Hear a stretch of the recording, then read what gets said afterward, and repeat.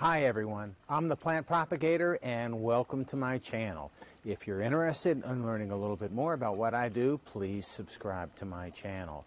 Today I'm outside surrounded by my orchids in Southwest Florida, and what I want to share with you today is a problem that I'm having with a few of my orchids. They don't always grow beautiful all the time. There are issues, as I've shared with you in the past. And today something that kind of crept up on me, and I need to take care of it pretty quickly. And what I'm dealing with is a fungal contamination issue, I think. And so what I want to share with you today is a couple of methods that I'm going to use to hopefully resolve this. And the fungal problems that I'm dealing with are in some of my seedlings, some of my deflasked orchids, and some of my new ones.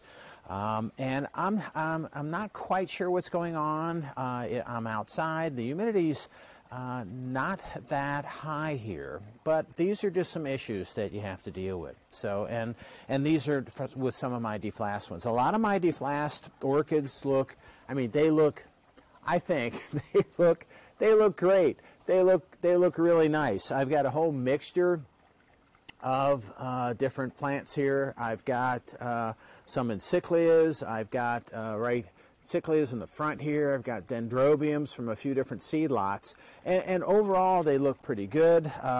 Here's another batch of seedlings that I have. Again, they look really pretty nice. So again, same thing. Lots of encyclias because of what I'm doing with encyclias, mounting them in trees locally. And I've got some of my Cattleyas also looking good. Here's a couple of different Cattleyas that I have that are looking okay, and these look just fine. They're growing maybe as fast as I'd like them to. Look at this encyclia right here. So this is again about I planted this as seed a little over 2 years ago, and they're not all like this, but this one is just a monster for a little over 2-year-old seedling. So it's doing quite well. And then I've got this, which is my Laelia pumila, or Cattleya pumila. And again, this one is doing well. It's got a couple of new pseudobulbs coming out on it. And where I have it, it's doing great. But what I have is an issue with this one, and this is a self that I have from one of my Cattleyas. That's just my first self. This is Lorian Paradise, and what you can see, I think you should be able to see pretty clearly, is right here on this leaf. It looks like there's a little bit of a problem with it's either leaf burn or a fungal contaminant. And the reality of it is that I've watched this grow. It started out as a small spot, and then it grew larger and larger. So it's not burn. It appears to be an issue with a fungus that got in either through an insect hole or a crack or something like that, and it needs to be remedied. It needs to be taken care of. So what I'm going to do with this one is just I'm going to cut it off. Not the whole leaf. I'm going to cut the leaf probably right around here, and I want to get rid of the spot that contains probably the fungus, and I want to get rid of enough of the green area so that the fungus that's in the leaf that's growing down through the leaf isn't still there. What happens is the fungus grows through the leaf dies. Either it can die in advance of the growth of the fungus, and this is a defense response of the plant to the fungus, or it can just die as a result of the fungal infection. But regardless, we want to cut right around here in order to just make sure that the fungus is not there. When we cut, I will use my Falco shears, and I want to make sure that these are contaminated, because where I cut it, I don't want to have an open wound. I don't want to have an area that I'm just spreading the contamination. It's really important to disinfect your instruments as you're working with them. This is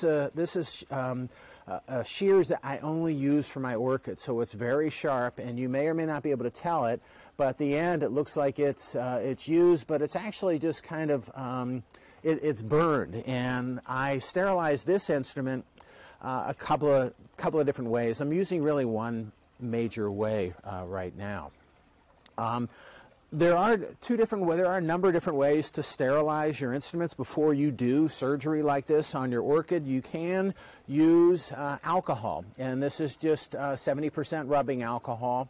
And what you do is not in this container, of course, but I pour this into a glass, and then I stick this in the glass, and then I pull it out and let it air dry for a few minutes before I use it. This one I have labeled, you can't really tell, but it's labeled for, it says orchids right here. It's labeled for orchids. And I use this only for my orchids. This is 70%. You can also get higher concentrations. It really doesn't matter. And the reality of it is that 70% has a little better wetting capability. So it gets into the cracks and crevices a little better than the 90%. But either one work fine. So just dip it in the, if you want to use this route, dip it in the alcohol for just a few minutes, take it out, let it air dry, and then you're ready to go. You can use it. What I'm using, the method that I like to use, involves this. And this is just a very simple hand torch. And this works nicely. It works well. Make sure that you keep this away from this. This is flammable. So we're going to put it way out of the way, and make sure you know what you're doing when you use a torch. But this is what I like to use. This is similar to some of the methods that I use in the laboratory, and you got to be a little careful when you do this. So the first thing that you need to do is with this one, this has a lock, and you got to make sure it's off.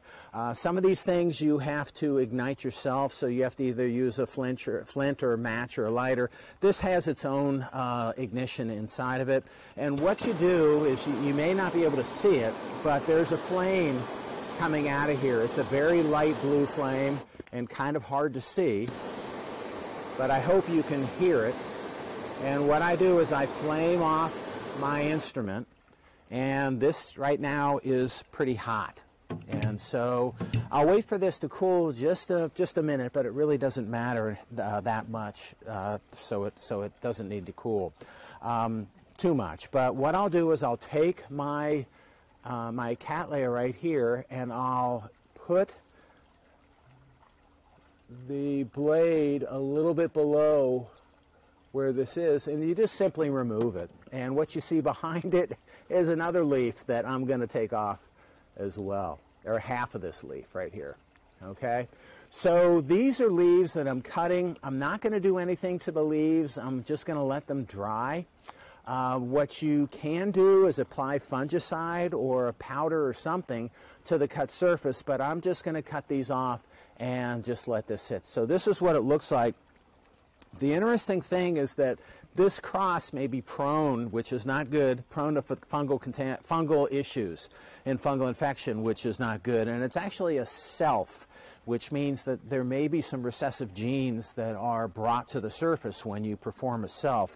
And the reason I say that, because one of the siblings right here, I had the same issue, and I cut the leaf off about a month and a half ago, and you hopefully can see it, but it's this leaf right here that was cut, and that leaf is now dried out. There's no further, if you don't do this, the fungus just keeps on growing.